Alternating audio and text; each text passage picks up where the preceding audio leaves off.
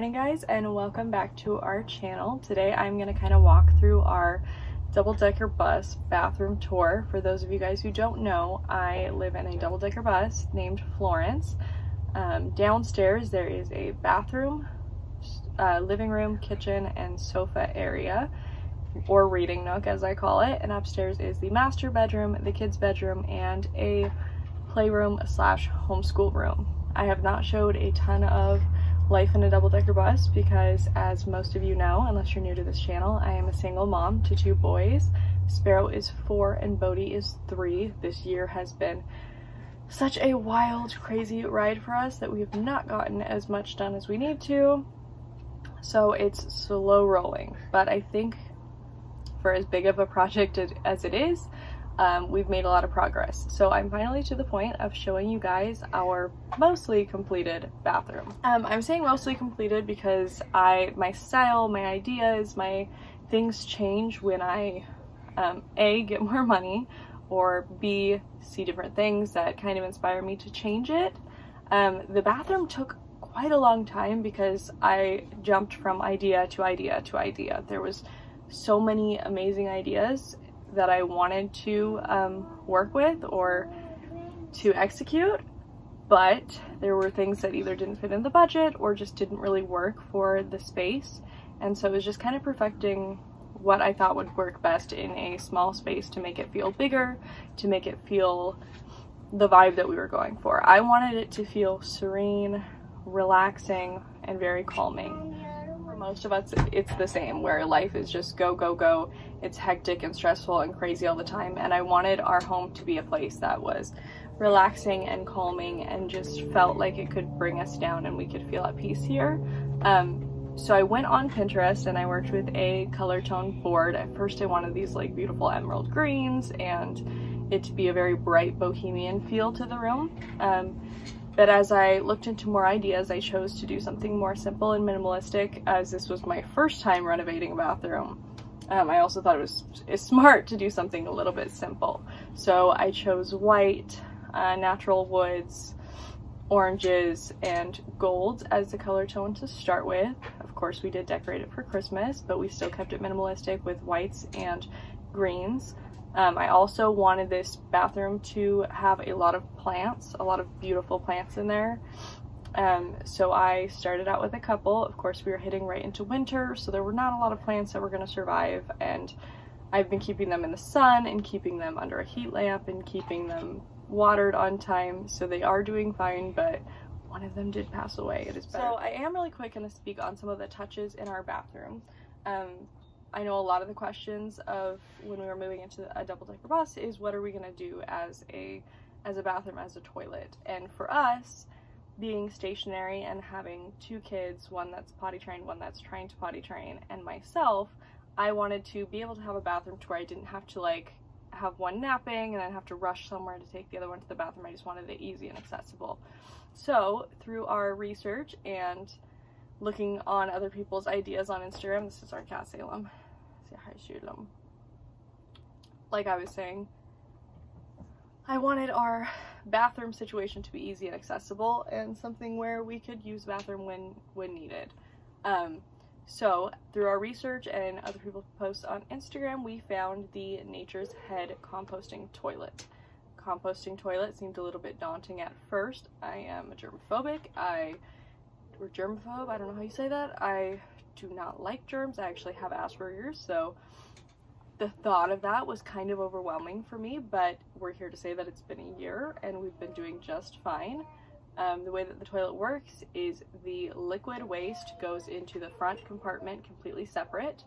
Every time that you're done going pee, you spray it with a vinegar and water solution, and it's fine. We haven't had a single issue with smell. I do empty it out pretty regularly, but we haven't had any issues with smell quite yet. Crossing my fingers that doesn't happen. The solid waste, that goes in a separate compartment, so you have to open the sides so that it can go down into the base of the toilet, and we have it with peat moss, and so you just turn it and it basically composts. The first time that I emptied it out, I was like panicked, stressed out, totally afraid. It honestly did not smell when I emptied it out. It didn't even look like there was poop in there. It was all composted. It looked fine. So that was one less thing to stress about. The toilet has actually been really simple and easy to keep clean, to keep the smell gone. It's simple and easy for the kids to use. And so we've had a pretty good experience thus far with the toilet. The next thing that I wanted to execute is, because the space is so small and we're working with a lot less room and height in there, I wanted to basically turn it into a wet room. The shower doesn't have a lot of space. Thankfully, I'm 5'2", so I can fit into a smaller space, and I just have 2 young kids and animals that can also be bathed in there. So I didn't need a huge space. I was fine having it to where you had to sit down and shower or you had to move around and shower. But because of that, I wanted to not have to worry about the water getting to the toilet or getting to the floor or getting all over the place. So I decided to turn it into a wet room. I love the look of the wet room. I love the idea of it and the accessibility of it, so we decided to turn it into a wet room. So that was just picking out the tile. I picked out tile that was pretty simple. I will have it linked down below if I can find it. Oh, that was pretty simple from Lowe's. It's just a penny round tile. It's great for traveling if we were going to in the bus, because the little circular tiles are harder to crack with movement. We used flexible grout. And then I chose, I think, alabaster grout. I wanted a very natural, light look to it, to where it kind of just all smoothed together. It basically looks like sand. It's textured like sand. The color's like sand, and I think it's absolutely gorgeous. The shower head I got from Amazon. It's more of an old world style, but I think it flows in really nicely, and I plan to like hang little eucalyptus on the top. And then for now, I went back and forth for such a long time about what to do about a door. Like, did I do a sliding wood door? Did I want to just do a plexiglass wall? Did I want to do a million different things? And I honestly still can't choose. And it's not needed right now. Like I said, it's just me and my 2 kids. Like, I'm gonna shower when they're asleep anyways. It's not a big deal. So I just chose to put up a shower curtain rod, and I'm just gonna put a very minimalistic white or cream, maybe light pink shower curtain across for now, and it's gonna work. Sorry, my son's doing quiet time. He normally does it downstairs, but I had him do it upstairs today because I don't have the heater on downstairs. It's a little, he gets distracted if he can see me and talk to me, so I just had to help him with that. What I was saying, oh, one of the touches that I added to the bathroom that I've loved so far is I got those IKEA shelves things, the ones that can be inserted into a wall or on the window, and you can put plants in them. I got 2 rows of that, and I just have them going straight across. I'm planning on putting bath toys for the boys, probably plants in 2 or 3 of them, and then just some other bathroom things that we might need in there, just to give it a little bit of extra storage. We do have 2 shelves on the side, as you have seen in the video, but I wanted to give it just a little bit more storage because we do have a lot of bathroom stuff, and I just like having that option of a little bit more space. Some of you might have noticed in the video, I thought he was talking to me. He's just playing and saying my name. As some of you guys might have noticed in the window, because I've gotten a couple comments on it, but not much, I do have a little plexiglass window at the top of the bathroom. I don't know why. I saw a lot of people doing it on Pinterest, and it just looked really cute. It was a cool angle to look into. It's a way that I can peek on the boys to make sure that they're not getting water everywhere when they're showering without distracting them.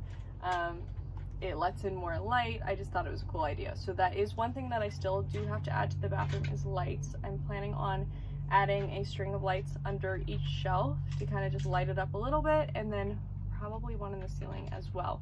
That bathroom gets a ton of light. I chose to, instead of covering with the window with like a window covering or blinds or whatever, I chose to cover it just with that film stuff, tinted film. I can't remember which one it was. I think it was the crackled glass look, and that you cannot see through at all. I've gone outside during the day, at night, shining lights and stuff, and you can't see into the bathroom at all, so it's kind of perfect, but that still allows a ton of light to come in at the same time as just keeping it minimalistic and simple. I probably should redo it because it has a little bit of imperfections on it, but not many people are going to be seeing our bathroom, so I think it's okay. When we did start this bathroom, when we finally had a plan and had somewhere to go with it, it was actually pretty quick to finish. The tiling took around maybe 2-3 days to do, and then the flooring was a little bit harder. We had to take each piece, stain each piece individually with waterproof stain, and then line them up perfectly as we went. Some of them are imperfect, of course, but I think that's just part of a project that we did ourselves and makes it a little bit more special. Again, I will leave the color stain that we use down below. And as far as drains go, we chose to have drains that you couldn't see. So the slats on the floor are going straight down. The water will be able to run through the slats on the floor and into the drain, which will go into the tank. So all of it works, but it kind of just makes it look more simplistic, clean, just fine lines, making sense and hiding the drains. We got extremely lucky. I went to Lowe's and I was looking for more of a long skinny drain that could fit, because we have such a long space. I wanted to be able to have a drain right under the shower and then one across as well. And this worker said that he actually had drains that were $224 each, and he was going to give them to me for $10 each. He had them sitting there for a while. They didn't want to ship them back to the warehouse. He totally forgot they were there, so we got so lucky. Okay, I'll get it for you just a second. We got so lucky and had an amazing deal and got these perfect shower drains. They didn't have to look super special or super sleek, but they did, because they're under the ground. So everything so far has worked out nicely. The bathroom's been done for over a month now, and I've been extremely happy with it.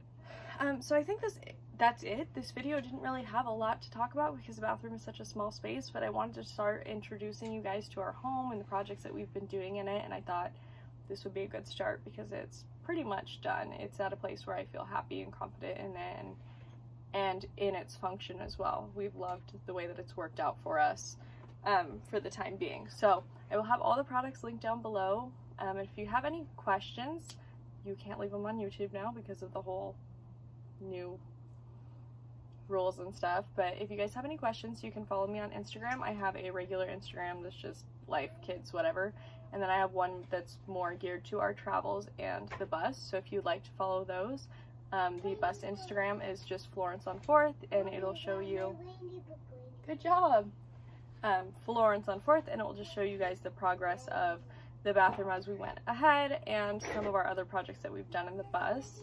We are going out of town for Christmas, of course socially distanced with masks and being tested and such. Yeah, it is. But after we go out of town, we will be coming back and showing the boys' bedroom. It is not done, but it will be done by then. So we'll have another space to show you guys and let you guys see into. Again, on Instagram, I have a lot of reels of what the bus looks like and different. You did, and other sneak peeks and stuff. So if you guys have any questions, ask away on Instagram. I hope you guys enjoyed this little piece of our home and being able to see and what it looks like and what some of our process was like. So I look forward to making some more videos about this. It's kind of exciting that we're finally at a point where we can start showing more off. So thank you, and I hope that you guys all have a wonderful day and happy holidays. Guys, cute.